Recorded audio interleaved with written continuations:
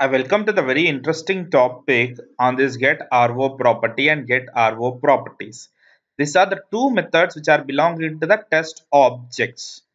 So what are the test objects? The objects which are literally existing in object repository are known as test objects. Here we go. So these are basically what we call it as a test objects. So all these things are known as test objects. Now, so every test objects do have properties, right? So we know this, like OK button has some properties which are listed in object repository, right? Yes, so get TO property. Using this option, we can read the property value, the object which is listed in object repository. I mean to say, if OK is listed in object repository, so OK has description properties. So this OK's description properties can be this OK's description properties can be used or else can be taken as an output by using this get TO property. Okay, and the point what to be noted is whatever listed in the object repository, only those properties your tool will pick. Get RO property has capability to pick only the properties which are listed in object repository, or else simple I can say that if you talk of OK button, I can take only two properties, that may be text or div name. If I want to get a height property, it's impossible. But whereas a runtime property, get RO property, it will bring whatever the property you want, irrespective of whether they are stored in object repository or not. But in this case, if you use get RO property of height, it will not bring any value. Why? Because height property is not stored in object repository. If I write get RO property of text, it will bring a property value called OK, right? So let's have a look on this.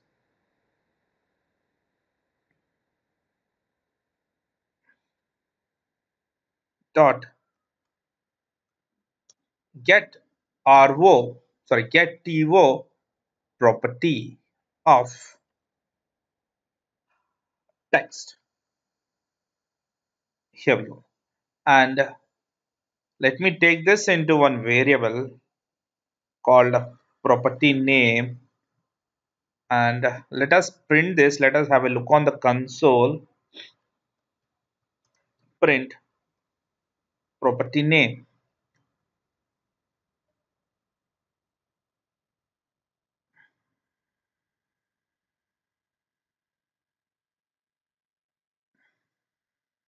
If I run this, obviously it will give an output saying that okay. Here we go.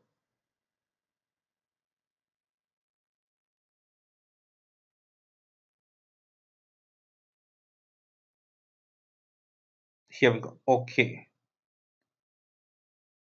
Okay, you can see the value 36. Actually, that is for the previous test one. Okay, so whatever it may be, we got okay, right? Now, if I use in place of text, if I use a property called height, get TO property of height, get test object property of height. But unfortunately, there is no height in your object repositories. Here we have only text and div name, and I am trying to get TO property of height. So it will not pick the value actually. It will not give you that value. Why? Because height is not a property which is listed in object repository. If you use get RO property, we'll get it. But if you use get TO property, will not get any value. Just have a look on the console. It is empty. It has not given up any value. The reason?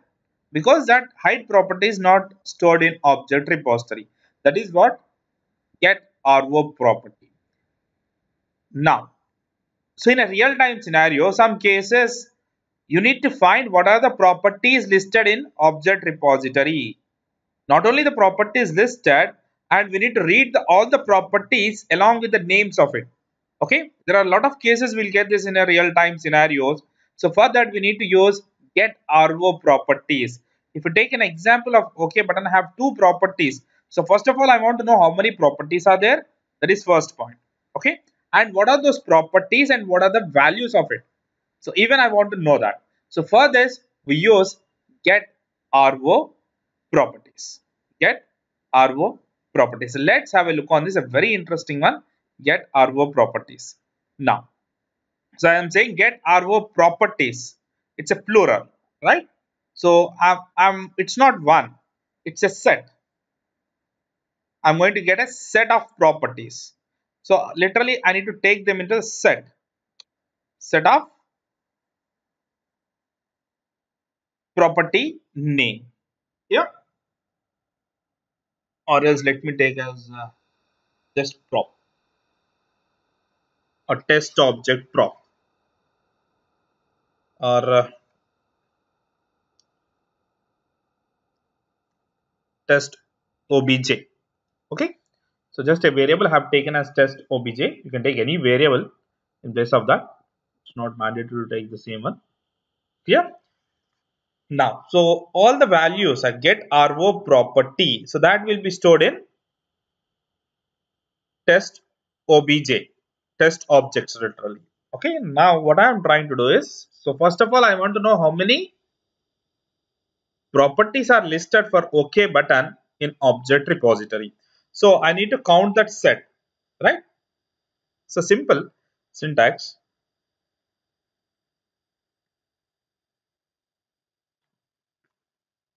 test object dot count.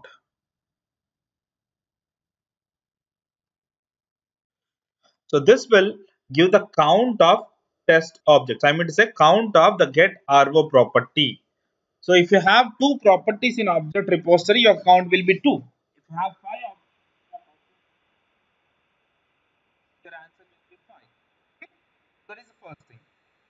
So let me take it as in a print so that it prints in a console and afterwards you can see it. Now let me read, actually it may be 2 or 3 or 4, even I don't know. Okay. So let me, what we do is now let us read actually what property we have taken and what value it has taken.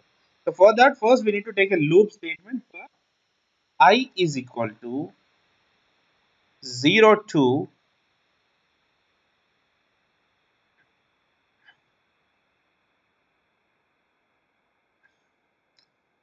0 to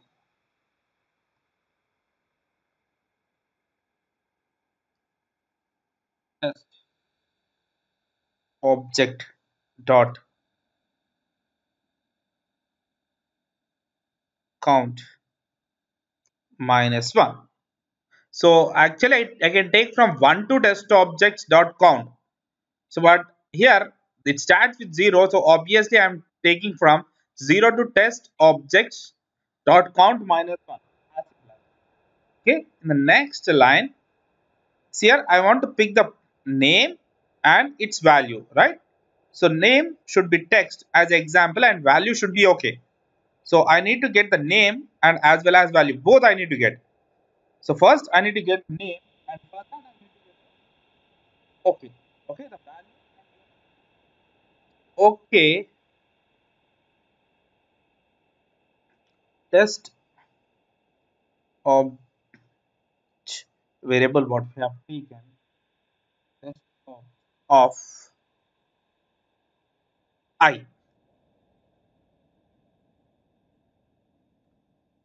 dot name.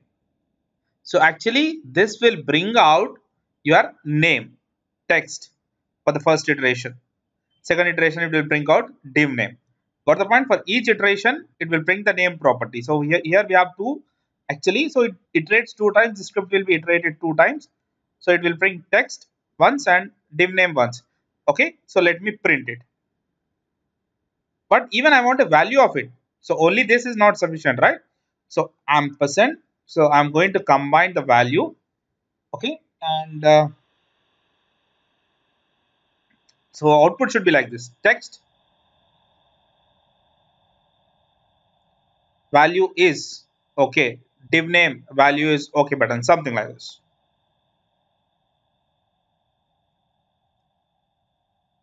I'm just writing some static text, ampersand again, test of test object of I, and now I want value, as simple as it.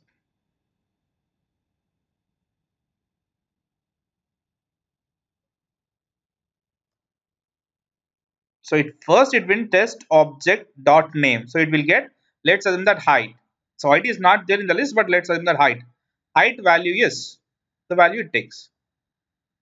Clear? Now after that, simply set test obj is equal to nothing. Okay, so let me run the test and let's us have a look on the output.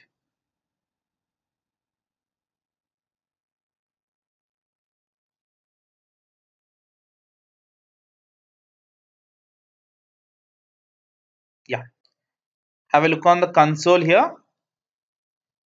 2, it represents 2. What's to print?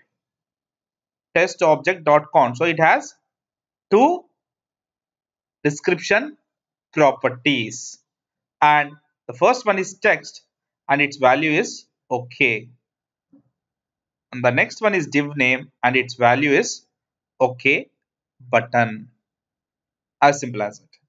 So this is what basically we use this get to properties, and multiple properties can be abstracted from using this get ro property method. Okay, so we'll end this here. In the next video, we'll be having a look on get set to properties. Set to properties.